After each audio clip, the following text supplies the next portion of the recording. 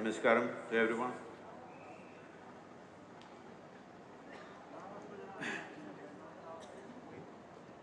Shankara, an intellectual giant, a genius of linguistics, above all, a spiritual light, pride of India. But we have special pride that he is from the south.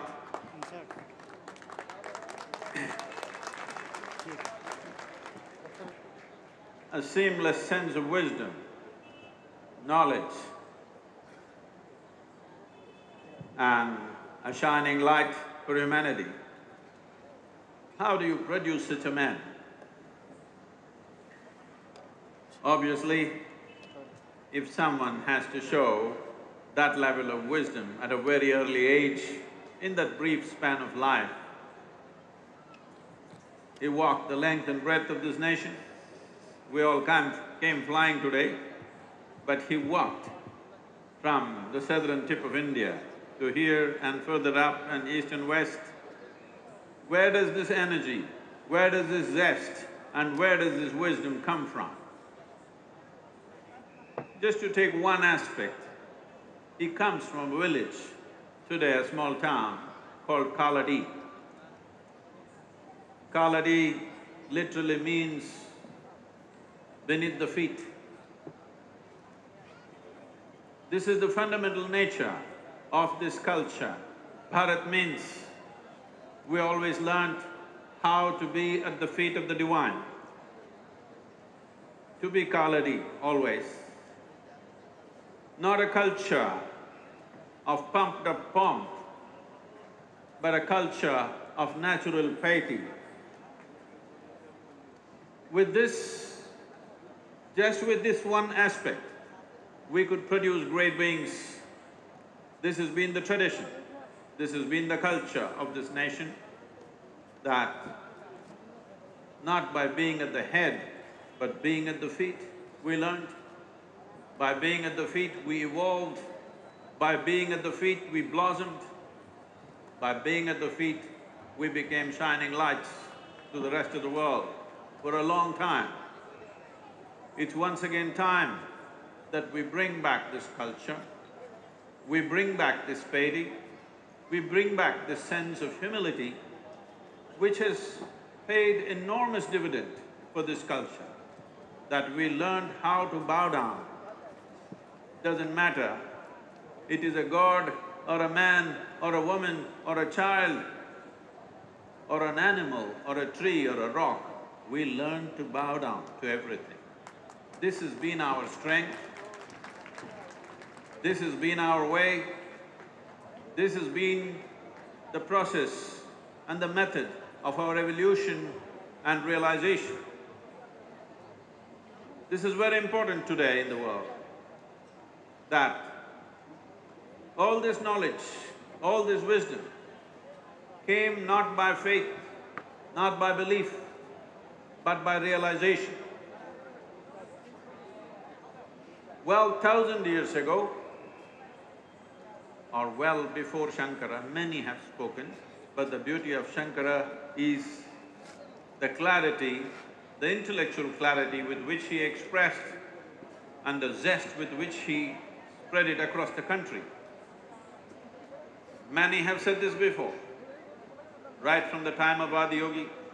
Many yogis, many mystics, many sages, many saints have said this, but it is the absolute clarity of intellect and the zest and the energy to be able to bring it to a whole nation, which makes Shankara stand out.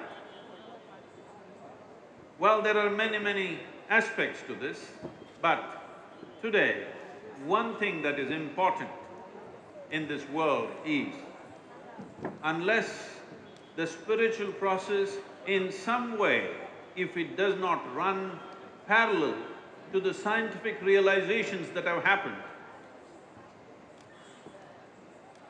and if spiritual process in some way does not sync with the fundamental human logic, the future will not take it. In this sense, Shankara's message is significant.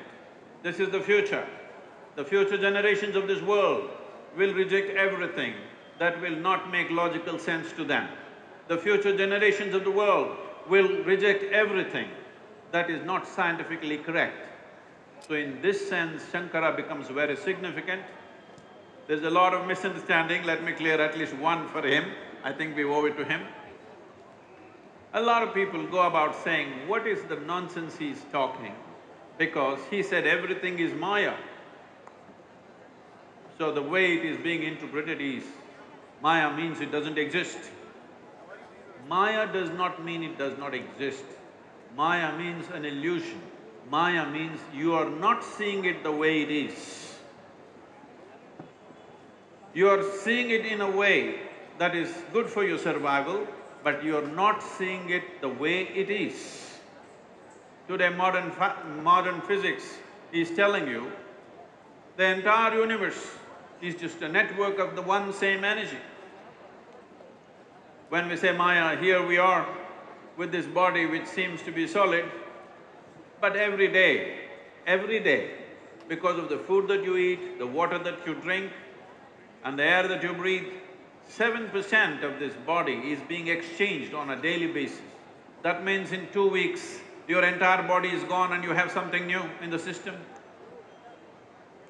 The atomic substance in this body, nearly 100% of it is gone in 1 year's time. This means every year you have a completely new body in a very fundamental sense.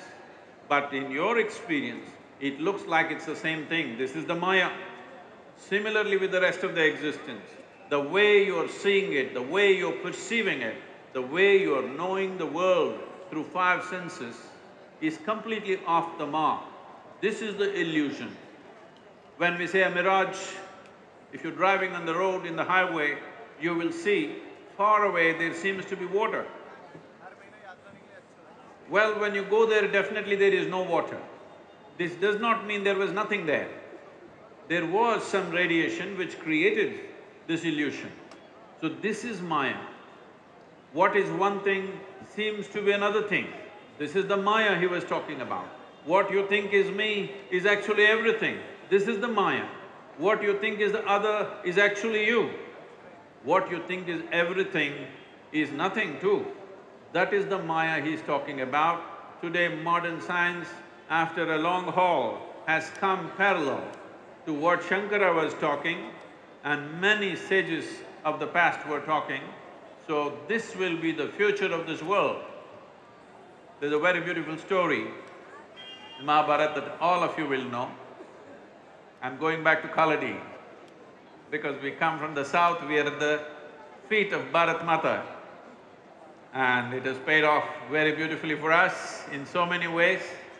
You remember the story that every grandmother must have told you, that when Arjuna and Duryodhana went to seek support from Krishna for the Kurukshetra war, one stood at the head, the other chose to stand at the feet. That made everything. That decided. That afternoon, when Arjuna stood at the feet, he won the war. This is the significance of this nation, that by bowing down, we rise. We don't rise by elbowing our way. We rise because we bow down to everything. Because our essential nature is this, we are Kaladi. Shankara comes from the village called Kaladi. It is very, very symbolic and important. And now being in Madhya Pradesh, the heartland of India, well, Shivrajji is trying to turn this into the spiritual heartland because it's time. It is time the spiritual wisdom comes down from the mountains into the cities, into the towns, into the villages, above all, into the hearts and minds of people. Because this is going to be the greatest treasure, this is going to be the future of this nation, and because of… if we do this one thing, the entire world will seek guidance from this nation. It's very wonderful today that once again they have reignited the spirit of Shankara in this part of the country. I'm sure it'll spread to the rest of the world. Thank you very much.